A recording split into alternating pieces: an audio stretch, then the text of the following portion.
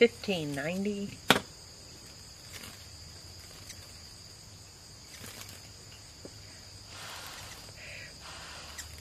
There's no fat. There's head, face, and belly molt.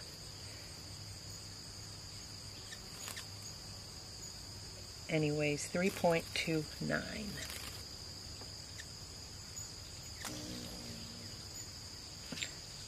So what I'm doing is recording the information that Cindy is collecting from the birds and writing it on this chart. And I'm called the scribe. The band prefix, which is 4 numbers that are not on the band, but it's represented by a letter. There's 9 actual numbers represented on the band. And we have a number, a letter, and 5 numbers that we go by. The female and the male bird have a different band because they have a different size leg. So we have a different series of numbers for each of them. And then the date, the time, the alpha is the breed hummingbird. This is a ruby-throated hummingbird. You record its age is either after hatch year or hatch year. They're the only 2 ages you can give a hummingbird. The sex, then the length of the wing, the tail, the culmen is its beak. Grooving, a new hummingbird, a hatch year hummingbird, its beak's going to be wrinkled. And as it grows, it fills out, so then it's not going to have any grooving, and that's another way to determine the age of the bird. GF is gorget feathers. Only the male is going to have red gorget feathers.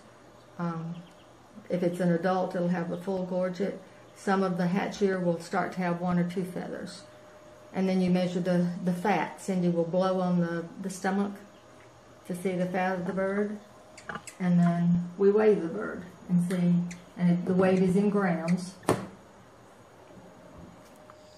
The information that we are collecting today, we will keep in our file, but it will also be sent to the Bird Banding Lab in Laurel, Maryland, which is the repository for all banding information in North America. That way, all bird banders can share that information, plus others that are interested in the information, and it's not just kept in our files.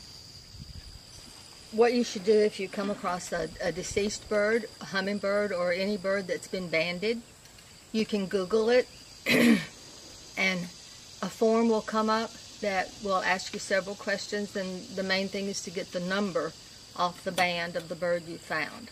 They can take that number and look up all the information that they have about that bird, and they will actually generate a certificate for you that will show you all the information they have that you can print out for yourself.